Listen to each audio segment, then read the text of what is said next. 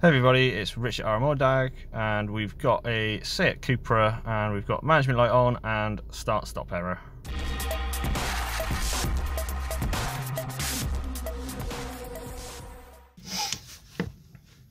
Right, so we've got VCDS up here. We're on the engine controller. That's all the stuff you need to know about it. 2 litre petrol, 2015 Cupra. It says 280 on the back, so we assume it's quite quick. So we've got heater pump, short to ground. We've done a video on that the other day on a Mark 7 Golf, didn't we? 0 RPM, so there's a key on fault by the looks of it for that one. EVAP. EVAP was it? Tick over basically. Camshaft adjustment. Bank 1. 0 RPM again, so that's a key on fault. Exhaust camshaft adjustment, I assume the other one is intake, I guess. And that's it. Right, okay. Right, I'm going to save that, and I'm going to come back in a second. We're going to clear that. I've got all my freeze frame. I'm going to see what comes back.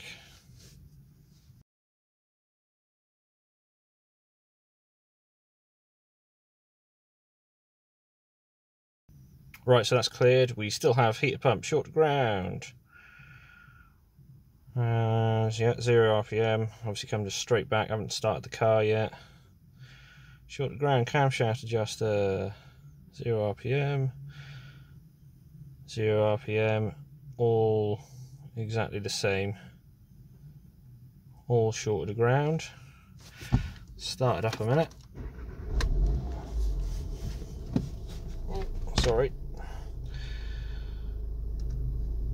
Let's go back in. 4 fault codes. We've got the EVAP one back. Yeah, we got the EVAP one back. Right, let's have a look at these under the bonnet. Okay, so under the bonnet, EVAP there, camshaft adjustment, the little round things on the end, there and there, coolant pump somewhere, I don't know. We're going to concentrate on these 3 because they're easy. So, output tests, see if we can start one of them.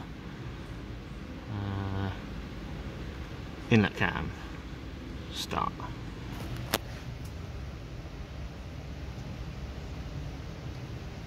It's hot. No noise. Stop. Exhaust.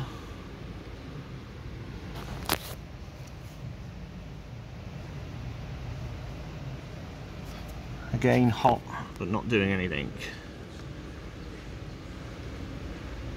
EVAP.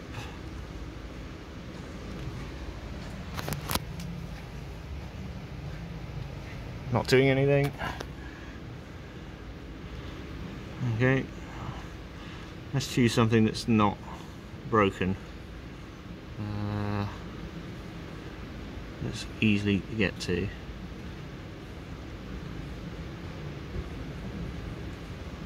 Got the fuel supply. Intake manifold runner. That's that do. Start.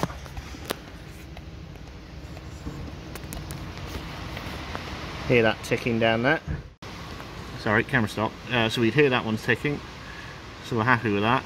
So we think that tests are running. So next what I'm going to do is I think I'm going to disconnect these and see if I lose any of the shorts, like is a component shorted or not.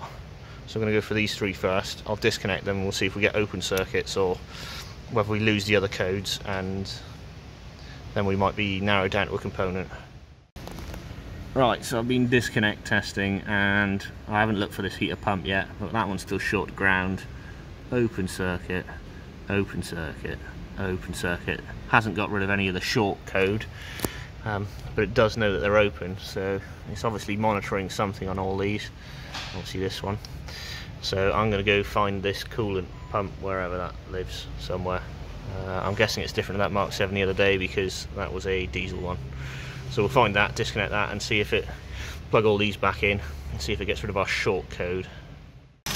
Right, okay, so I found this heater pump. It's down the back of the engine. You can see the heater matrix pipes here. If you follow them down, you'll feel they go into a pump down at the back. It's got a little heat-proof cover around it, and you can disconnect the wire off of it. So I disconnected the wire, and that said open circuit as well. The other codes didn't go away. What I didn't account for was, of course, being a short to ground, which I should have thought of, was I was going to get a blown fuse. So put a fuse back in. We've got battery voltage on our EVAP. I've cleared all the codes, and apart from open circuit on that heater pump, the rest have gone away and don't come back.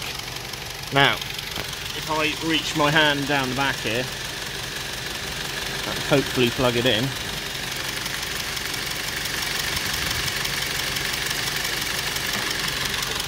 plugged in, and there goes our voltage, and the fuse is popped.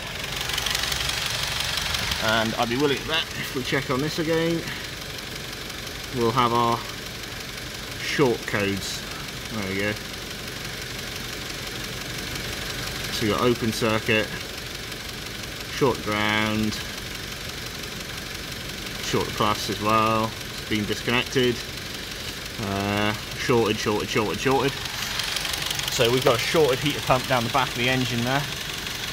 It helps pump stuff up into the heater matrix, I would guess. So we are going to need to get a new pump on that, and then that should be this sorted. As I say, just a blown fuse which was stopping it there, but obviously they blow for a reason, and the reason was that down the back. So yeah, we got there in the end, but maybe I should have checked the voltage and seen the fuse blown first, but we still would have ended up in the same place, having to disconnect each component to try and work out on this circuit which one's which. So thanks for watching, guys, and come along to the next one.